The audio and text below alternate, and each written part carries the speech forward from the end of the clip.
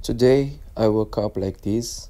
Everyone is talking about MrBeast canceling subscription and talking about one of his team member, the one who changed from man to woman.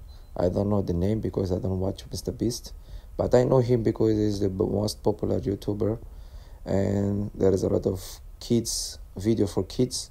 But today I got this video talking about MrBeast canceling. It's over, and everyone is hating him and this team member who send bad pictures to kids and talk to kids about adult content, and it's not good.